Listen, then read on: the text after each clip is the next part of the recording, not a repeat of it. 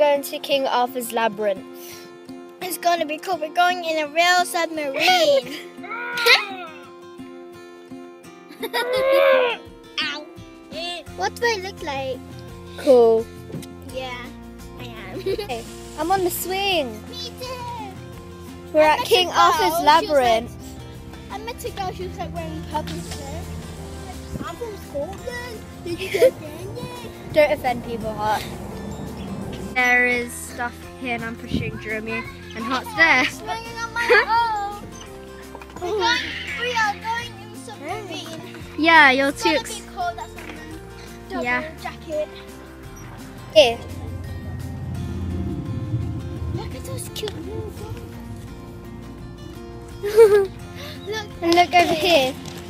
Sorry, we're using heaters. Look here. Don't know if you can see it.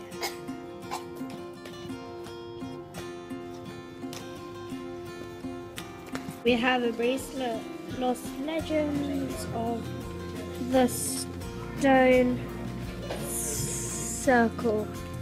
And we are going to watch this. Interesting.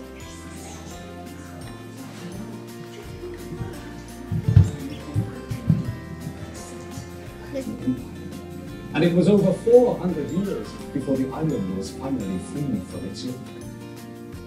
Not necessarily a good thing, say some.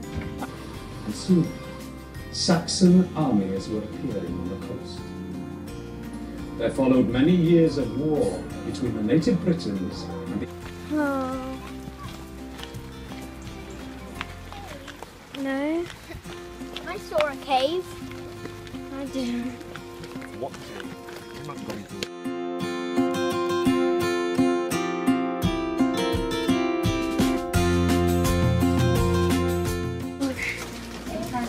We're in the tunnel. Oh. This is cold. Yeah, they just made this. When did we ever go here? Oh. This is so cold. It's out.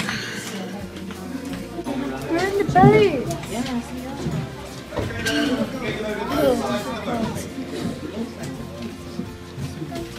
It says no flash photography, so it's dark. Just move up. What are you reading then that's so all-consuming? It's about King Arthur. Oh, aye. Read me a bit then. Go on. Right. Sir Maldred, that's his evil nephew, fell stark dead to the earth, and the noble King Arthur sank to his knees mortally wounded.